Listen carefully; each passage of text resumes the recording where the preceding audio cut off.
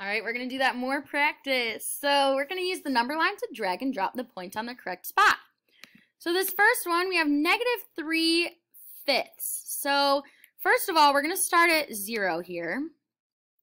So if we take a look, this first spot is going to be -1/5. Then we have -2/5, -3/5, -4/5, -5/5, which is -1.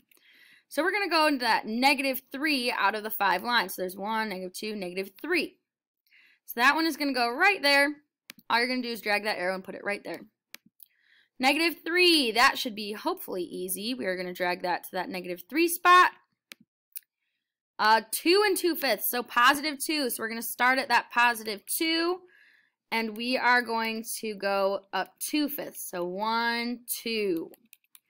So we are going to put that right there.